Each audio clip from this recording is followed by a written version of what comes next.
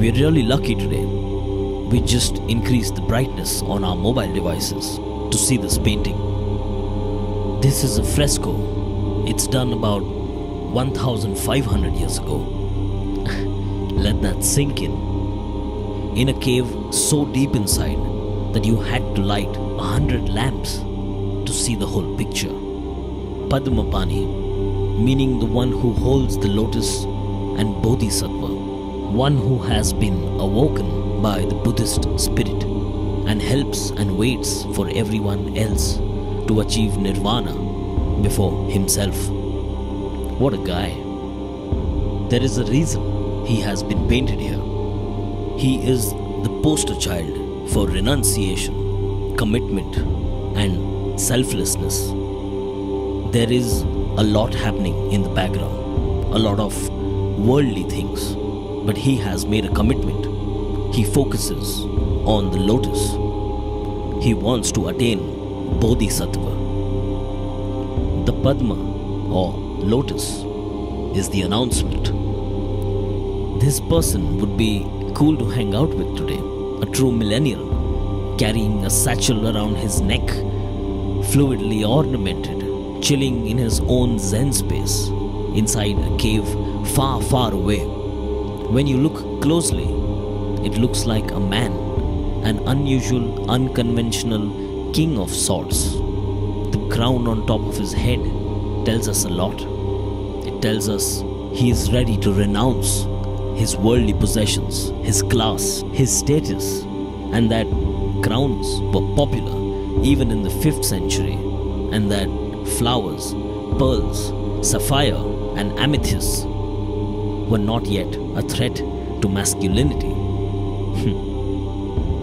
The scene seems to be that of a cool, low-key house party inside a glorious cave, probably grooving to the tunes of the late 450 BC's music scene. The monks are chanting. Everybody is consciously meditating. In the background, we can see the great outdoors and elaborate creatures from other worldly realms kicking back under soothing palm trees.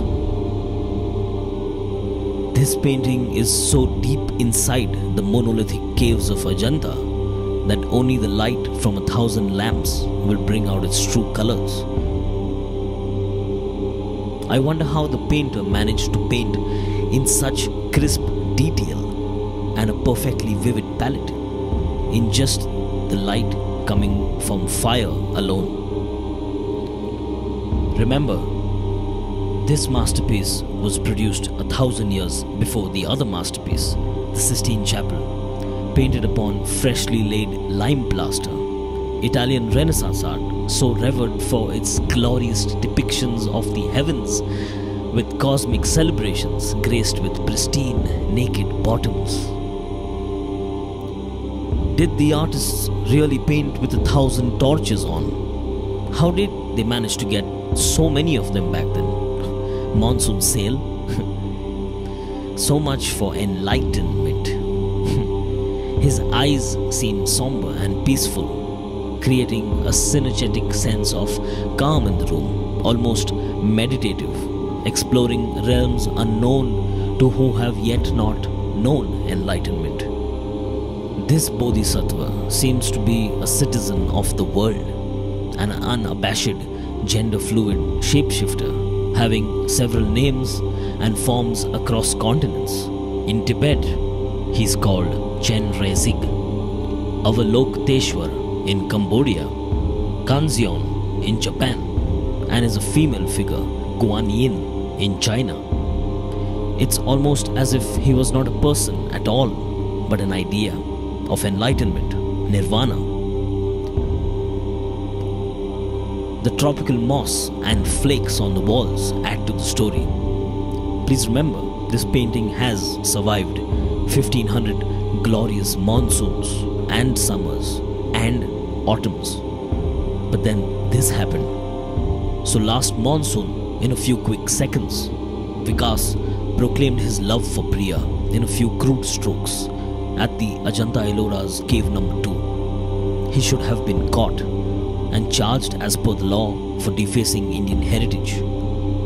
What Vikas did was illegal, by the way.